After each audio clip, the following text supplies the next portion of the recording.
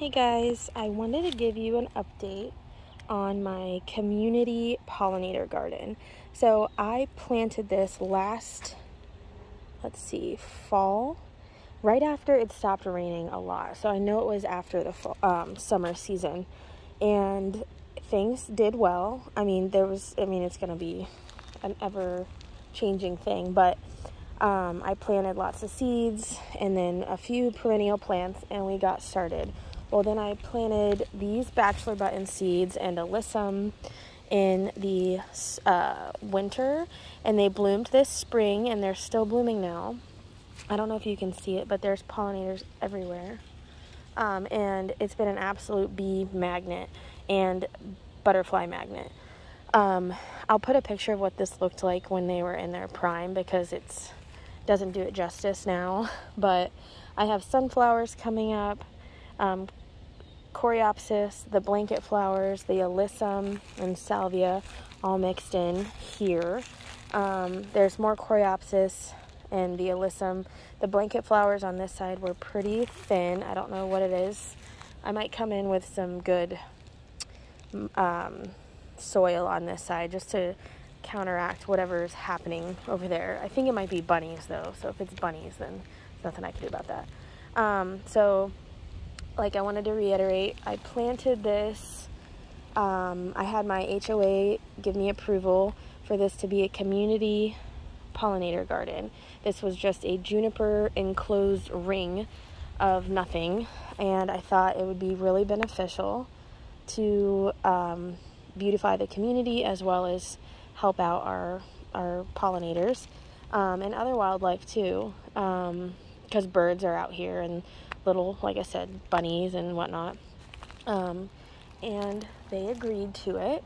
And so mainly this is a donated thing. They're not giving any money out of our HOA dues for this. So most of this time and money have come from myself. There have been a couple people to donate like $40 here, and then some seeds, and then I have a lovely neighbor who donated her time and planted some zinnia seeds. So I would love for it to be a group effort, but I'm glad that I'm getting the plants established now so people can see really what Florida native and Florida friendly plants can do in our landscape.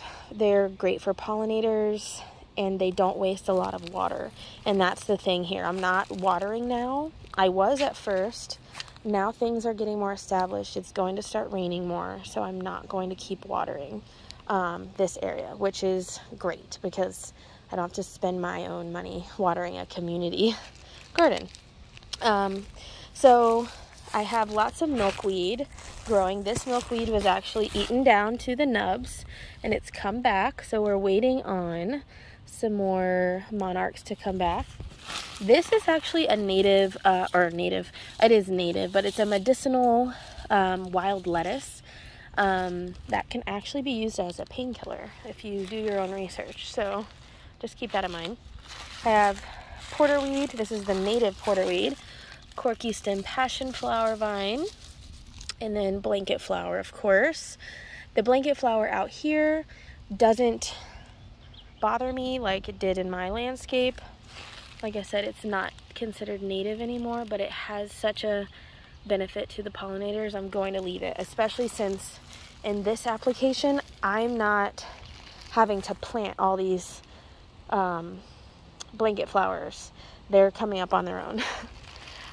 We have a sour orange tree that came actually from my yard. We are using this as a host plant for the swallowtail butterflies.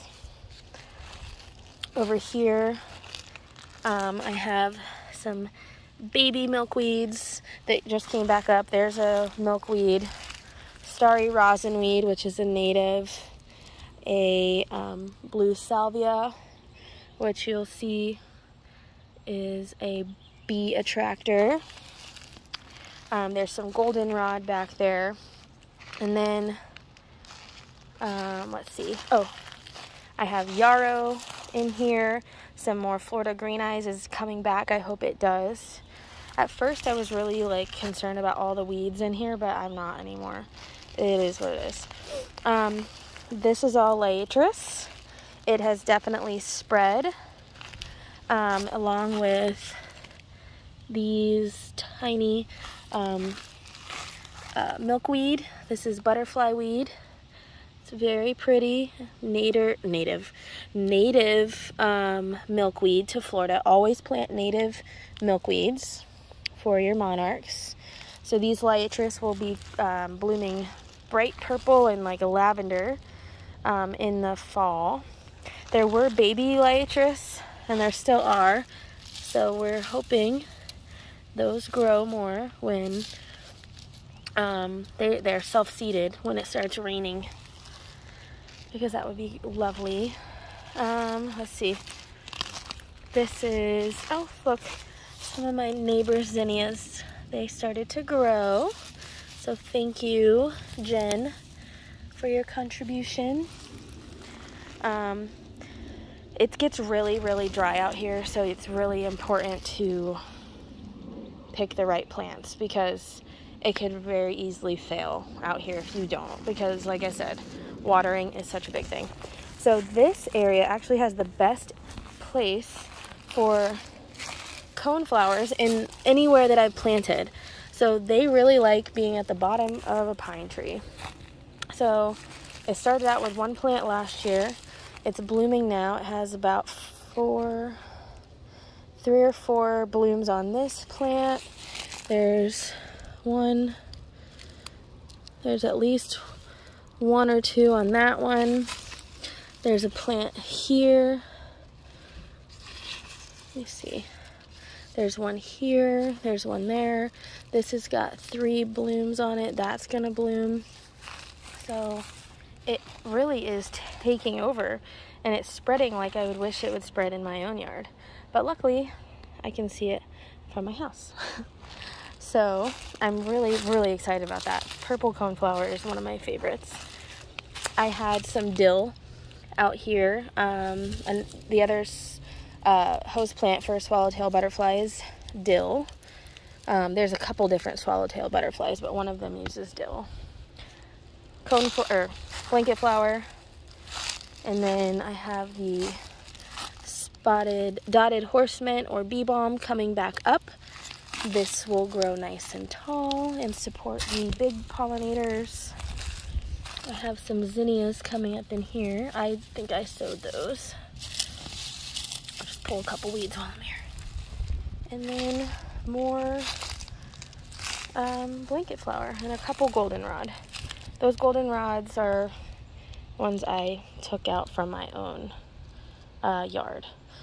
So another thing about this, I have a few logs laying in here. I have some rocks. I was piling the debris from like pulling weeds and stuff over there, and as you can see, there's nothing there. It really does just decompose and go away. But not only that, when you leave those areas like leaf litter, I've been collecting like leaves from around the edges of the side of the sidewalk, and I've been piling them here, because once this starts raining and decomposing, I'll be able to use this leaf mulch as a nice soil additive to these beds, and it'll be free, because like I said, it's a community volunteer donated type thing. So anything I can do to save money, and collecting leaves and turning them into soil is like a huge thing that I do. So I'm gonna do it here because the leaves were there, and I might as well let them decompose in here. So yeah, so that is a look at this community garden. I know it's not perfect, but it is serving its purpose. There's pollinators in here all the time. There's birds in here all the time. All sorts, butterflies, bees, wasps, little flies, all sizes of things. And yeah, I can't wait to see how it evolves and to see if my neighbors get more involved, because like I said, I love to teach about Florida native and Florida friendly plants, and I think this is a great way to do that. So as always, thank you for watching. Bye.